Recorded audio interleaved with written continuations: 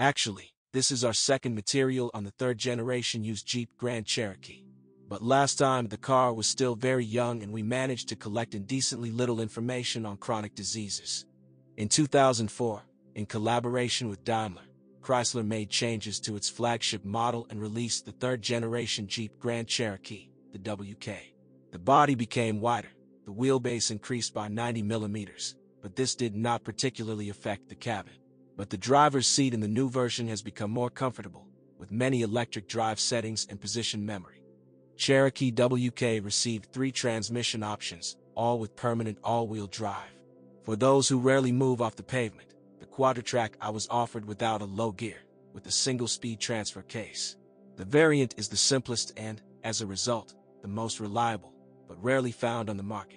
The more popular Quadra-Track 2 with low gear and advanced BTCS and Quadra-Drive 2 is essentially the same transfer case with a center differential and an electronically controlled clutch package, with limited slip differentials, only electronically controlled on each axis.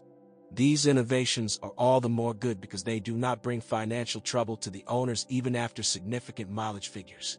Due to the high probability of leakage of various seals of the transfer case and bridges on machines with solid mileage, it is necessary to undergo maintenance as it should be according to the instructions, every 5,000 kilometers in order to eliminate the leak in time and add oil.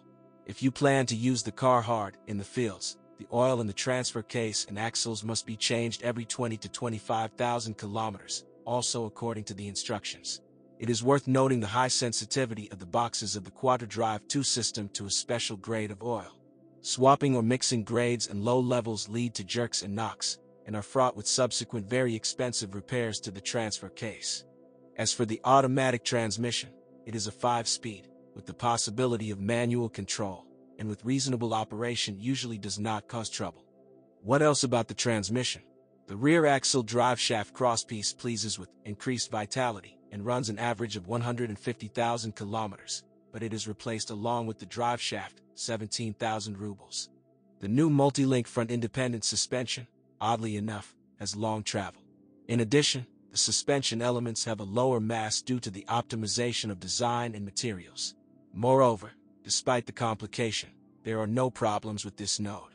The usual consumables for maintenance include the bushings of the front stabilizer, which often begin to knock after 20 to 30,000 kilometers. Their cost, however, is 600 rubles. The ball bearings of the upper arm are changed along with the arm, as a rule, after 100,000th run, 12,000 rubles. Rear shock absorbers can be classified as eternal parts. Although they, like any others, lose their original properties over time, it is quite difficult to kill them. But the front shock absorbers have to be changed on average every 50,000 kilometers, 15,000 rubles per pair. The steering practically does not bring disappointment. Operation is limited to rare minor repairs. However, when buying, you should still pay attention to leaks and the smoothness of the steering rack. The following types of engines are available in various configurations: 3.7-liter single-shaft 6-cylinder, 210 horsepower, a reliable, least voracious engine. The next in the ranking power unit, V8 with a working volume of 4.7 liters, 230 horsepower, pleases with improved dynamic qualities. Of the troubles, it is worth noting the frequent breakdown of the exhaust manifold studs.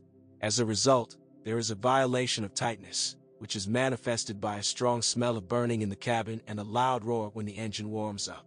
Replacing gaskets is complicated by locksmith work on drilling studs, which can bring the total cost of repairs up to 10,000 rubles. Finally, the legendary 5.7-liter Hemi V8 engine, 325 horsepower, with a fuel economy system that allows you to turn off 4 cylinders is rare in our market and has no statistically significant complaints. The line of diesel engines, which received considerable recognition in Russia, was continued by the manufacturer with a 3.0 LCRD diesel engine manufactured by Mercedes-Benz. The motor is powerful, 184 horsepower, economical and quiet. During the operation of this unit, the reason for the most frequent service calls is oil leakage at the inlet to the turbocharger. This is solved by replacing the sealing rings of the turbine inlet pipe, 825 rubles. Another problem is the failure of the swirler electric drive, electronic damper drive activator, which is fraught with a significant loss of power. Frequent replacement of the electric drive, 7,700 rubles, leads to the replacement of intake manifolds, 21,500 rubles apiece, due to wear of the connections during removal and installation. In general, the engine is very reliable, but, like all modern diesel engines, it is demanding on fuel quality.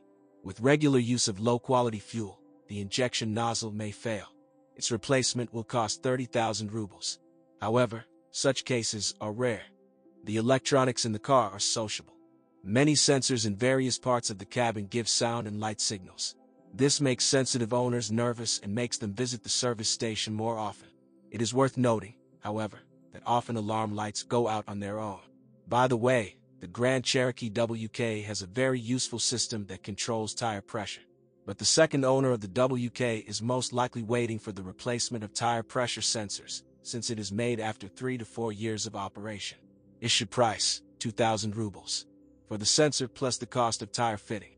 There is no need to talk about any other electrical problems. For the most part, only minor troubles happen.